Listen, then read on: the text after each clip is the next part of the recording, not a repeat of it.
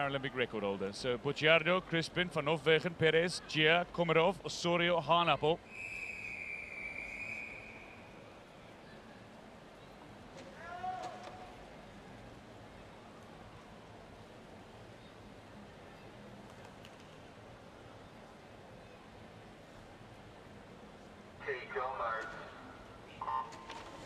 Well, this time Gia getting off to a very slow start from the starter's blocks, but very quick underwater and will come up in front. HAANAPPEL of Australia has gone off with a great reaction time and indeed is looking good going in lane 8.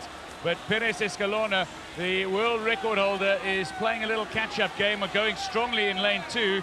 Is the man who won the world title over the last 2 editions, CRISPIN CORZO. Bear in mind, PEREZ comfortably quickest in qualifying, with the next 4 swimmers separated by 1600ths of a second. It's going to be tight in the medal placings. Well, PEREZ ESCALONA had a little spurt there towards the wall, has touched in first, a very quick first 50, 30-24, and he wasn't far ahead of CRISPIN CORZO, who was swimming in lane 2.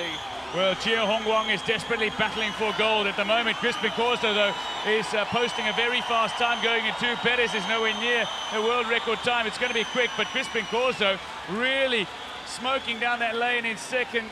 But he's going to lose it at the end, is he? Indeed, he can't hold on to that 1:06 time he swam to win at Worlds last year. PEREZ is going to come home, and it might be in quick time, very quick time, Paralympic record time. Gold to Cuba. CRISPIN for Colombia takes the silver medal, and a bronze medal to KOMAROV of Ukraine. Silver at the World Championships for KOMAROV. He has his first individual medal of Rio 2016. CRISPIN CORZO, a 1:05.37, swam a 1:06 to win the World Champs last year. But a pleased reaction about his time, if not the result. PEREZ ESCALONA, a 1:04.70, only a 1/10 of a second outside his own world record in this final.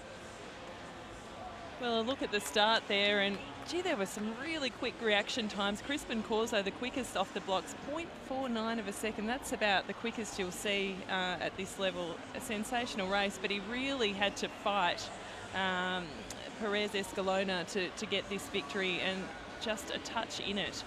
In fact, about half a second finally between separating 1 and 2.